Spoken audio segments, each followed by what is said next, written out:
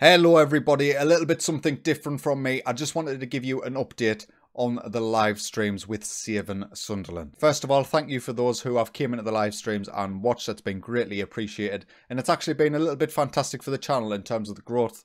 The watch figures and the views and stuff like that has been quite good on Saving Sunderland. Unfortunately for me, we keep running into technical difficulties. I keep getting disconnected from the YouTube servers, which cuts off my stream, throws out all the viewers, and ruins my VODs for the forthcoming stream. So as I am unable to, I just don't have the technical mind to be able to figure that sort of network connectivity issue out.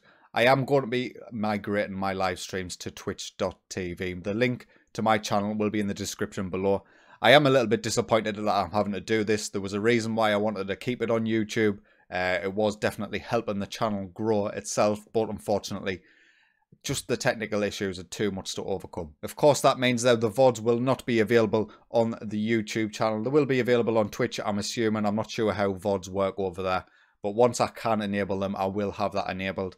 I will remain keeping the seasonal updates on YouTube. So for those of you who want to just catch up quickly, I will be doing that at the end of each season. But as of now, the Saving Sunderland save will be on Twitch. So I hope to catch some of you guys over there. The link, of course, is down below. Please come and follow and give us some support as I look to start a new journey on Twitch.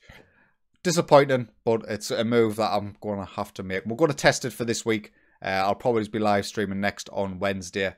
We'll see how that goes and see if Twitch is a little bit more stable for me. It might not be. But anyway, guys, thanks for watching. Just a quick little update, and I'll catch you next time.